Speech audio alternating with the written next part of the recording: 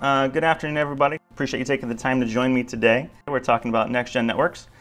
So I want to talk about why those are important to businesses, especially businesses of cryptocurrency. I want to share with you a few case studies, including our own path to the cloud and the networking solution required to get there. And then I'll also share some of my thoughts and some questions you can help to evaluate your own business and any potential partners you hire to help implement your own next-gen network.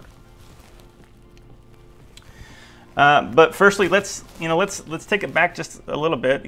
Let's define what a network is and why it's important to a business, just to be clear what we're talking about. And then we can kind of talk about the differences between what we would call a traditional and next-gen network. The marketing team has told me, made me swear to keep it out of the weeds, so I'll do my best not to make it too technical, but I don't promise a whole lot. So people often underestimate the importance of good network infrastructure. It's in fact the baseline technology organizations need for their business to run smoothly. It can consist of really obvious things like internet connectivity, firewall switches, wireless. But it includes things like the physical wiring in the walls. It can include data centers, intrusion protection and detection systems, web filtering, and a list of other security tools. It can even include your cell phone, right? Cloud applications like Office 365 or Azure or AWS. It includes employees' home networks. It includes coffee shops, wherever your people are working. A network touches every part of a business, and its borders often extends much further beyond the company walls. And this has been obviously driven by a growing demand for remote workforce, companies building more and more distributed office spaces, applications migrating to the cloud, and it's made it really difficult for IT professionals to keep up. They both have to implement these complex systems and do it in a secure and robust way.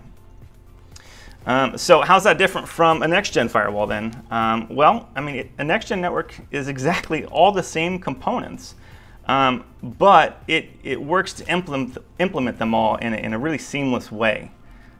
So it focuses on intelligent solutioning, application-aware systems, identity management, finding cost-effective connectivity options. It prioritizes data streams. It relies on cybersecurity. It reduces manpower. It does all these things in a very kind of cohesive way. And it most commonly starts with a next-gen firewall. And I'm going to use the next-gen firewall versus traditional firewall to kind of help demonstrate the differences here. And I found actually that Fortinet, they've got a really great infographic up on the next slide that I think helps articulate it. And I'll run through some of the key points here. So again, one step back, what's a firewall do? It's not just a buzzword in movies, right? Every movie says, we've broken through 15 firewalls to get to wherever we're trying to get. And that's generally, maybe it's a little bit right, but it's mostly wrong. Traditional firewalls describe really just devices that control the traffic that's allowed to enter or exit a network. And they came in two flavors traditionally, right? They were stateful and stateless. Stateless firewalls, they check over every single ounce of information that runs through a network, and they're just not intelligent, right? They allow in and allow out based on a certain set of rules. Stateful firewalls, right, kind of the next evolution, they began to track traffic flow and are able to keep track of where the information is flowing in and out of. Obviously, a firewall that's able to track that level of information is more effective, but it still left things a little short. They were limited in the depth of inspection of the data that they can go. They were not sophisticated at all and often required additional tools or applications or appliances to run securely. So that's where the next generation firewall kind of came into play. It's a term used by a lot of vendors, and the specifics obviously can change from vendor to vendor. But generally speaking, there's a couple features that they all include. They should, as I mentioned before, right? They should be application aware, which I think is one of the biggest differences between traditional and next-gen firewalls. Traditional firewalls relied on very well-defined ports and rules to determine whether traffic can come in and out of a network. Now, next-gen firewalls, they're capable of seeing inside the network, right? They know exactly what application is running on that network traffic and can allow based on that.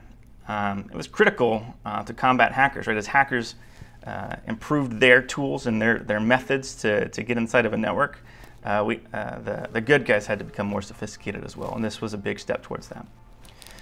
Next-gen firewalls should include identity awareness, right? They should have the ability to track identity, the traffic by both the device that it came from and the user authorized to use it.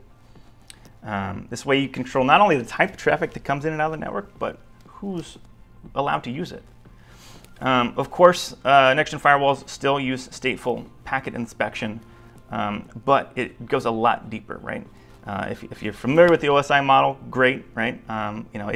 Traditional firewalls were good between layer 2 and layer 4. The next-gen firewalls take it all the way to layer 7, which is at the application level. Additionally, they should include intrusion protection and intrusion detection systems, right? Like I said before, right? These used to be systems that had to be deployed separately from your firewall. That are sometimes difficult to implement, could be costly. Often an ineffective solution.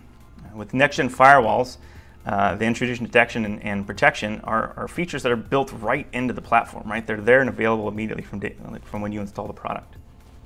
And the last big feature that I think is important to understand the difference between next-gen firewalls and really next-gen networks is the intelligence that it brings to the table. They should be able to obviously collect their own intelligence and make decisions, but they should be able to connect to external resources, right? They should be able to connect to global repositories of heuristics and other threat fingerprints that the IT community as a whole can contribute to. So we all end up battling, cyber threats together rather than trying to solve it alone. So there's tons, right? The firewall, right? That's one component of the next-gen network, and there are tons of additional components we could talk about. But it's a place where most people get started, and it's a place where we can really articulate the differences. So I'll let you go do some of your own due diligence on additional components, but let's talk about some of the indicators that it may be time for you to be thinking about a next-gen network. And they generally fall into 4 buckets I found. And we'll start with the easy one here, like equipment lifecycle. And all that means is, you buy a set of hardware, and that hardware has a certain lifespan, right? Generally, servers last 4 or 5 years, networking devices 4 or 5 years, computers 3 or 4, so on and so forth. So at some point, every network will have to get replaced. It's just inevitable. It's going to have to happen. And so this opportunity is the most convenient time to really think about implementing the latest and greatest technology.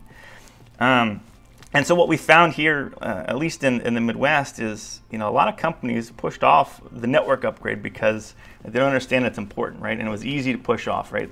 And it was really back in 2008 that this started happening. And the result of that now is a lot of organizations are playing catch up. They're paying off the IT debt that they've accumulated since 2008 and not maintaining that cycle. The good news is that a lot of companies still running these old firewalls and switch solutions and internet services are running on contracts or service plans that are just expensive. New technology drives costs down all the time. And so, I've switched a client to a next-gen network by looking at their internet connectivity and their firewall solutions and their maintenance and upkeep. And I saved, this company had 12 sites, so they were a pretty large group, but they saved almost 30 grand a year because no one had reviewed these systems or the contracts in years.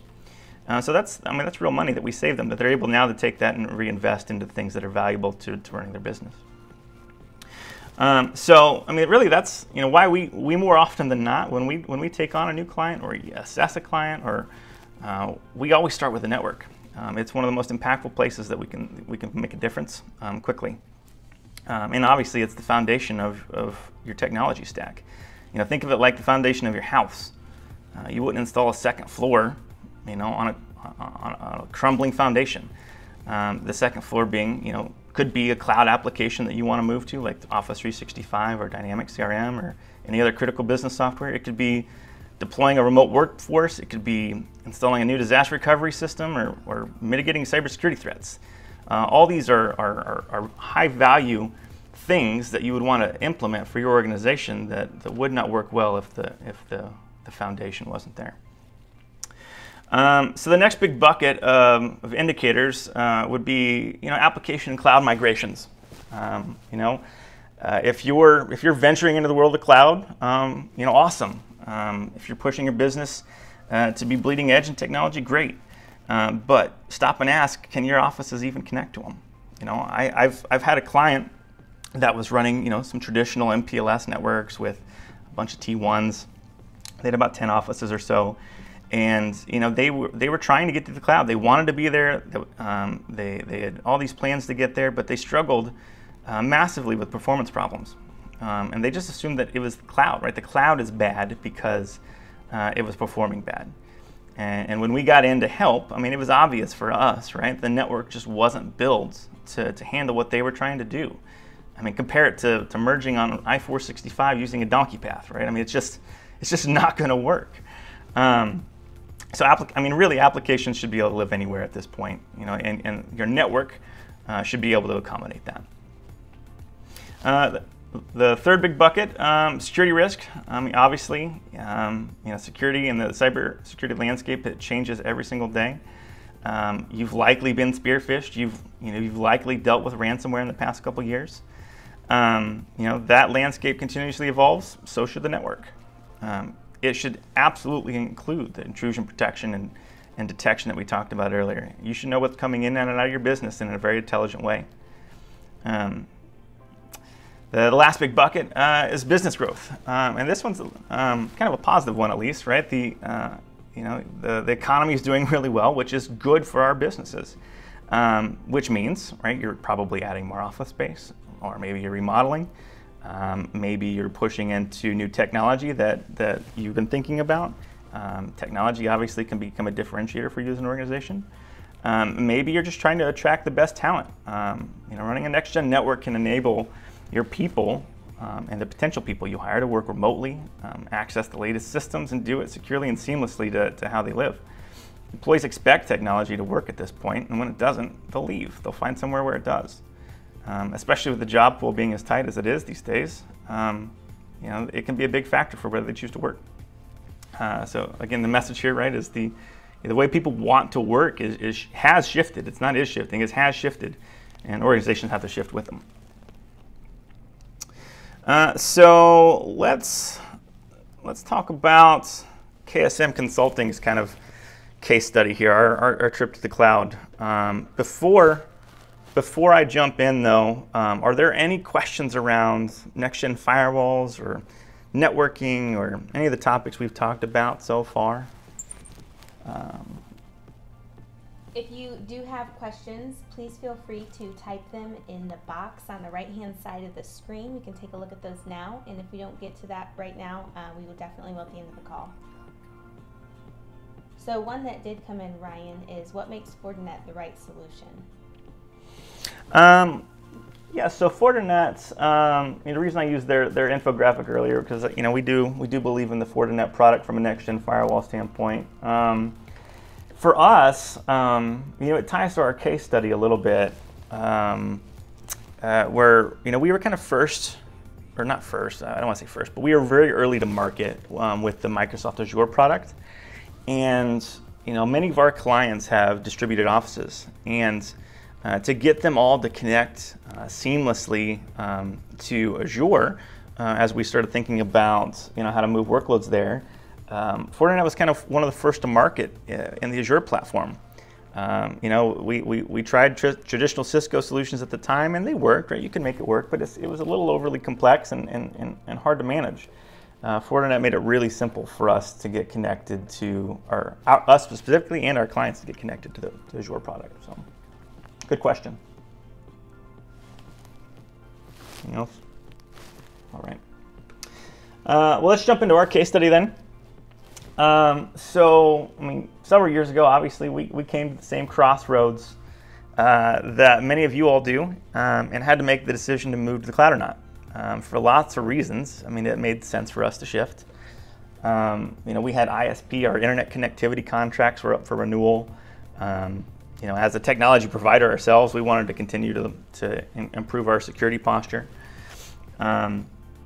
We were adding additional office spaces, downtown office and Colorado office. We wanted to improve business continuity. What happens in the case of a disaster? How do our people continue to work? We wanted to minimize the manpower required to support all the systems. We wanted to avoid all the big upfront costs that come with hardware refreshes. And we were running old gear, old Cisco gear. So if you go back and look at that factor slide, when we had all the major indicators actually of telling us to shift to the cloud and implement a next-gen network. And it may help to hear a little bit about where we came from, I guess. We used to run with the expensive T1s, Cisco firewall, Cisco switching, wireless, on-site servers, just like everyone else. And honestly, if that sounds familiar, you should call us. We can help build a plan for you to get out of that cycle. But we evaluate and implement solutions for our clients all the time.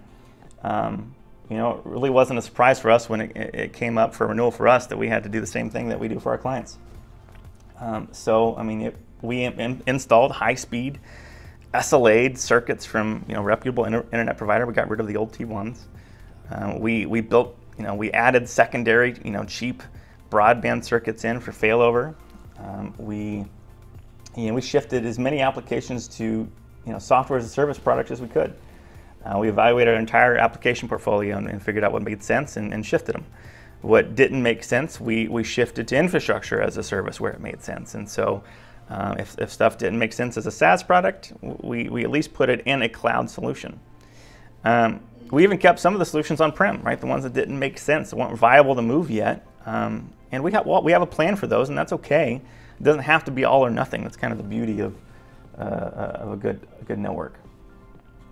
We upgraded our traditional kind of Cisco firewalls to the next-gen firewall with the FortiGate, right? Installing IDS and IPS. And then we installed identity-based wireless, again, just to help improve our security posture.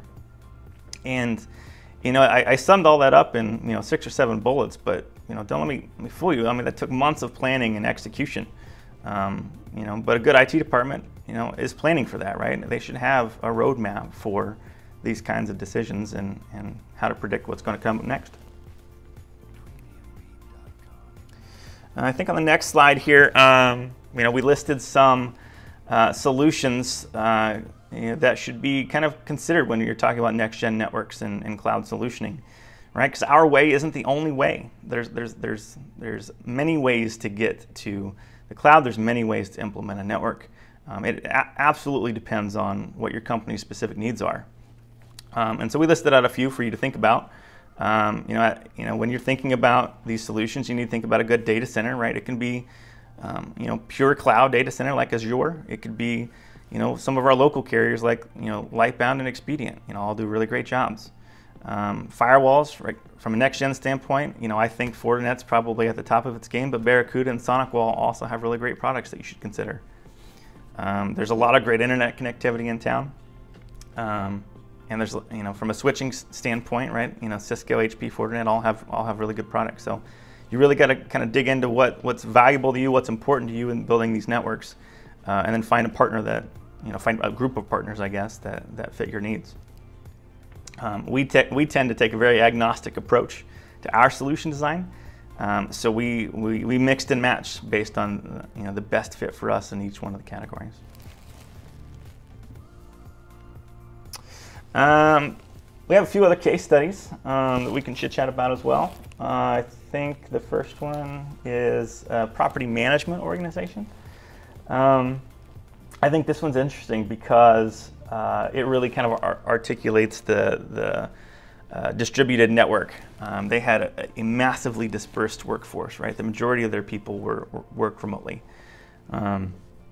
They needed to incorporate networks into their building design, into the management. They used technology as a differentiator for how they were building these buildings. They didn't have a lot of cost control.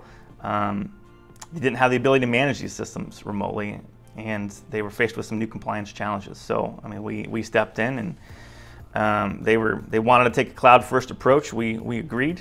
We helped evaluate all their systems and said it made a lot of sense. And then we needed a next-gen network to get them to connect to those systems, right?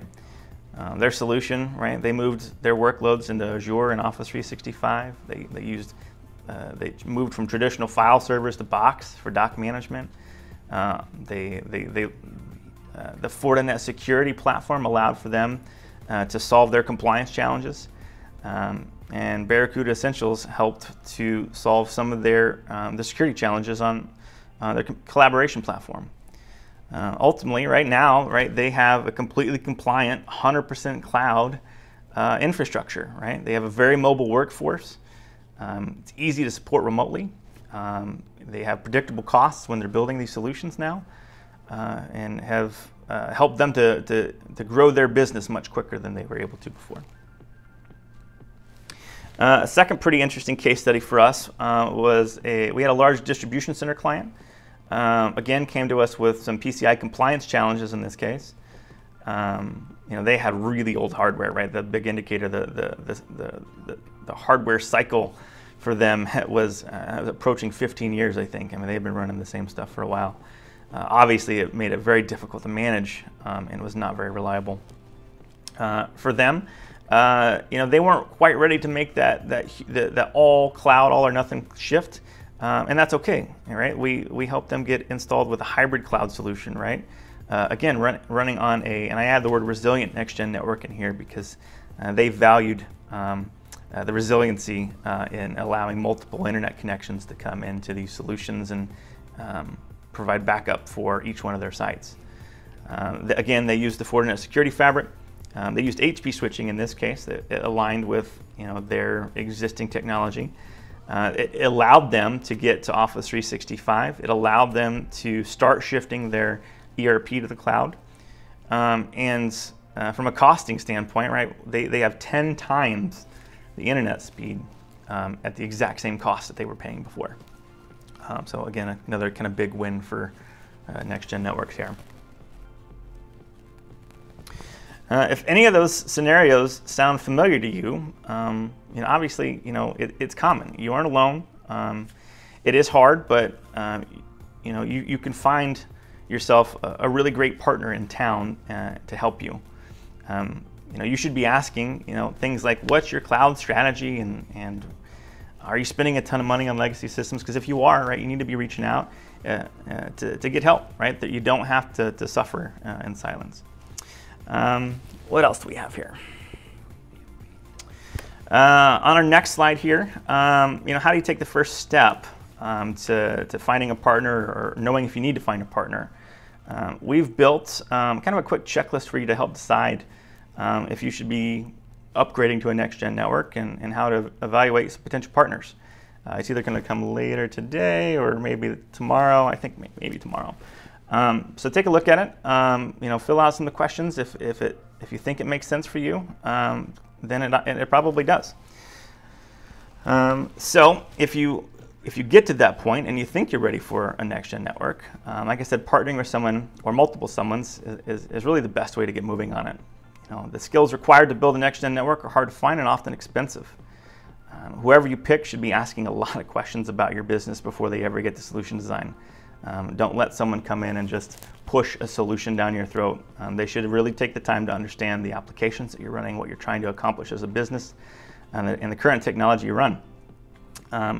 Often we find that IT staff have some of the tools that they need. They're just underutilized.